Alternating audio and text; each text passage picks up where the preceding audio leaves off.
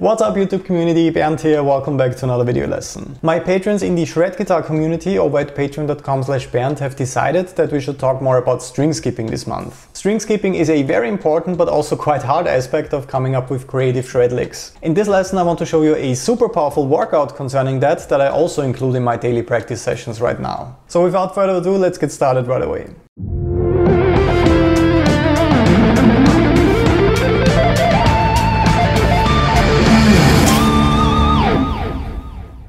When we talk about shred guitar playing, we often have fast 3-note per string licks in mind that are closely connected concerning the spacing.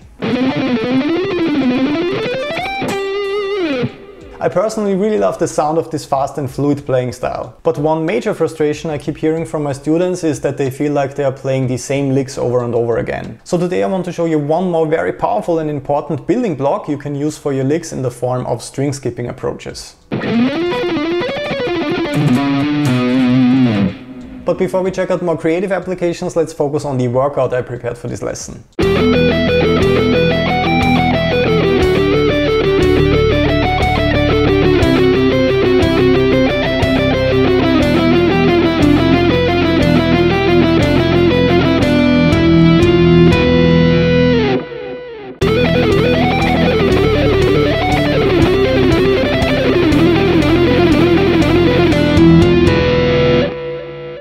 You can download the tabs, guitar profiles and free practice backing tracks on my Patreon page, patreon.com/Bernd, by joining the shred guitar community today. For this lick I was descending in the E natural minor or Aeolian scale. As we already discussed on here, this one features the same notes as the popular A minor or C major scale. We just have to raise F to F sharp and we get E minor or G major. As always, I also had to include a little theory twist with this lick. In the ending we change it to E Phrygian. Here we are lowering the second scale degree of E natural minor, F sharp is becoming F again. So now we end up with the exact same notes like in C major or A minor again, so we could see it as the third mode of C major or C Ionian or the fifth mode of A minor or A Aeolian. But I don't want to talk too much about theory in this lesson, let's move to the string skipping. The main focus with this technique is escaping the constant pairing of strings. So when we think about a basic foundation or fragment of a shred lick, we usually think about a string pair, two different strings, or we are just ascending and descending in different ways between the strings. But we very often forget that we could actually skip some strings to make the licks more interesting. So for a basic example, I could just think of a lick that involves two different strings. And I could just skip a string, so instead of playing on the E and A string, I could pick the E and D string, so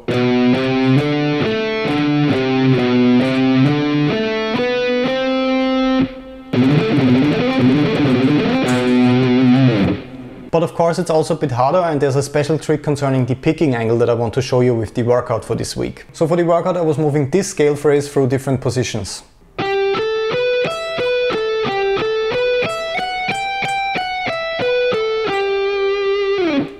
The very first challenge we are facing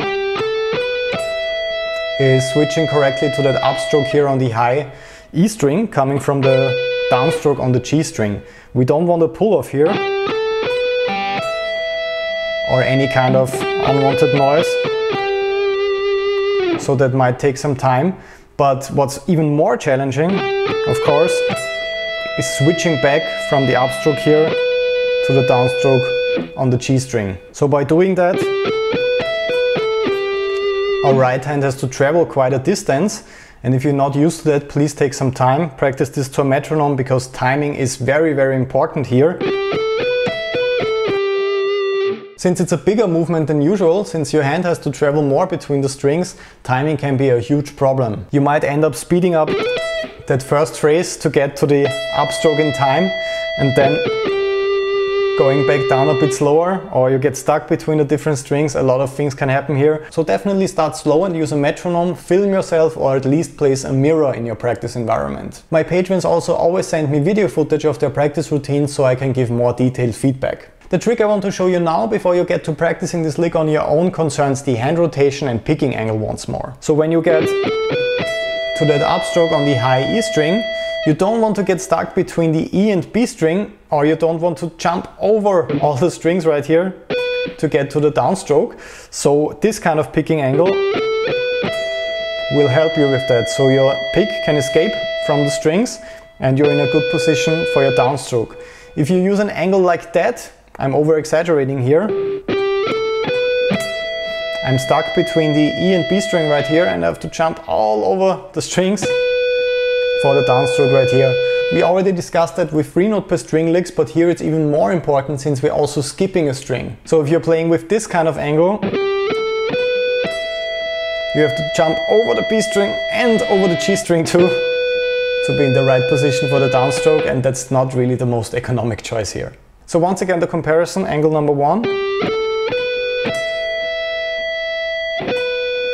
and angle number 2, when I rotate my hand like that, I'm naturally in a good position for the downstroke on the G string,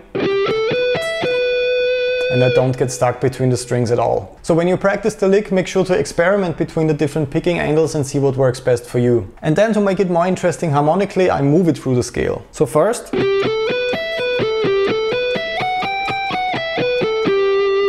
then I was just moving down the exact same pattern, one position in the scale,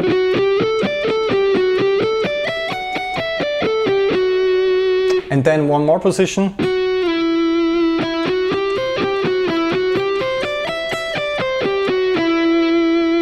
so when you have a good fretboard visualization and can visualize the E minor scale right here, you can just move down one pattern in different positions and it will get that cool classical kind of sound. Notice my picking position and angle when I'm playing it fast now.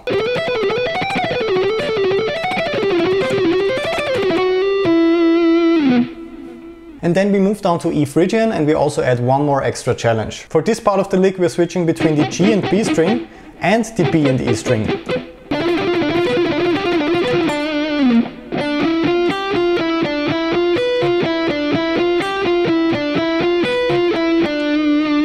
Which is pretty challenging. So before you piece every single section together, make sure to practice them on their own. Please remember that you can also always move down the workouts to a section of the fretboard where you feel more comfortable at. So if you feel better working here from the 5th to the 9th fret, for example, in the beginning, just do that. I also recommend to move from one challenge to the next one. So if it's very hard for you now to get that upstroke correctly after the string skipping, just practice that to a metronome, keep it small and simple, and focus on getting that correctly without any pull-offs from the left hand right here, or any unwanted noise coming from lifting the finger. As always, the listener shouldn't really hear that we are having a hard time right here skipping strings. And after that you can make a cycling pattern out of it in triplets, and then you can move to the one that I used,